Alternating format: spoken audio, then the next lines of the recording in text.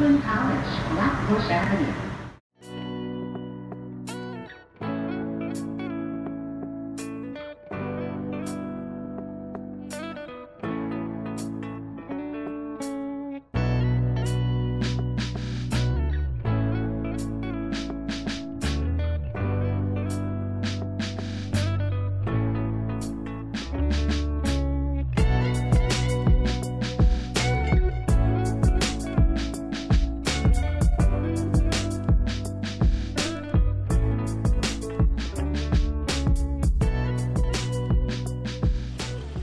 My name is Natasha Griffiths.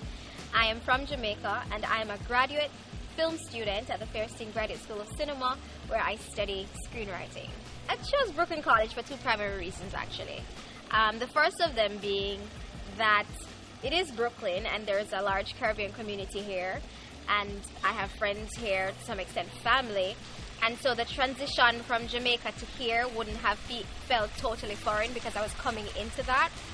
But most importantly is the fact that the new graduate film school is the most affordable public film school in all of New York, and so it was kind of a no-brainer. Well, I have a number of favorite experiences, but there's one particular experience that comes to mind, and it was in the end of my first semester at Brooklyn College. They were hosting a cocktail party of some sort, where the students at Fairstein got to meet the advisory board or the advisory committee. And so there I was in this room hobnobbing with the likes of Steven Soderbergh, Celia Costas, of Ethan Hawke, of Barry Fairstein, and all these professionals in the fields, maybe you could say even movers and shakers in the field, and I felt like a kid in a candy store, to use an overused metaphor, but it was a really delightful experience and it really stands out among the others.